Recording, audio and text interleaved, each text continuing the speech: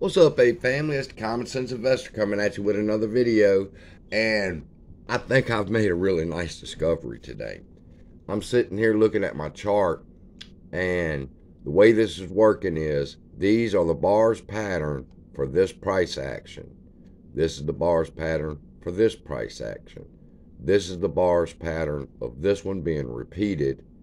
This is a new one, and then we have this one again, which is right here. And what we're doing is we're mapping it out just like we did over here. We had it figured out right here too. We were able to follow it along. And we're back at it again right here. Now, what we do, y'all gonna trip on this. What we do now is we start copying the price actions that we have, the different ones. And we line them up to the side here, okay? And we wait for in the morning.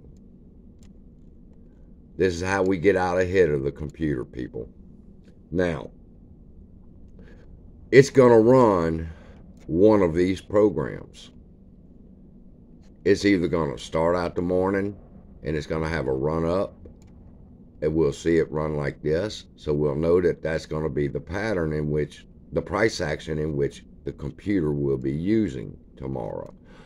Or if it has a spike up and then starts on the way down, we know it's going to be the pink pattern, and it'll run the pink pattern for the rest of the day and end right here. Or it can run the green pattern, which is right here, and if it runs the green pattern, it could fall all the way to 1305.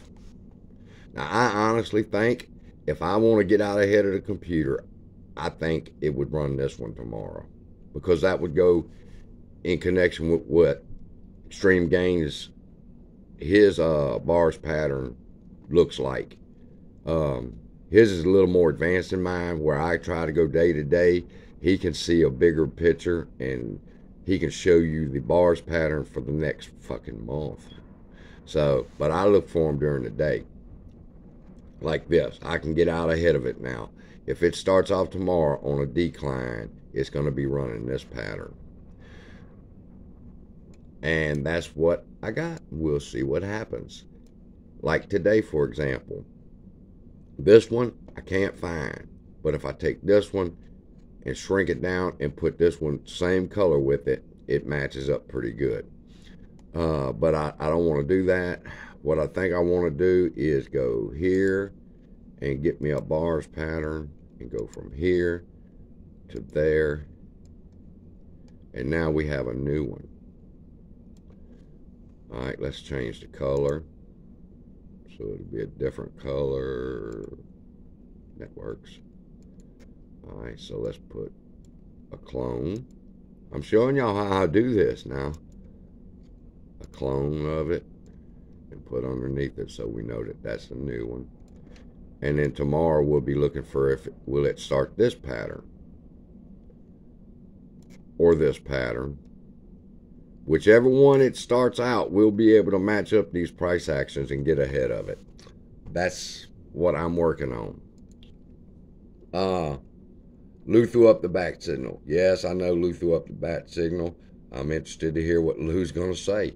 But first off, before Lou says anything, you just remember I said it's going to run one of these patterns tomorrow. So I love y'all. No matter what the news is going to be, this computer program's got to run on its pattern. And I'll talk to y'all later.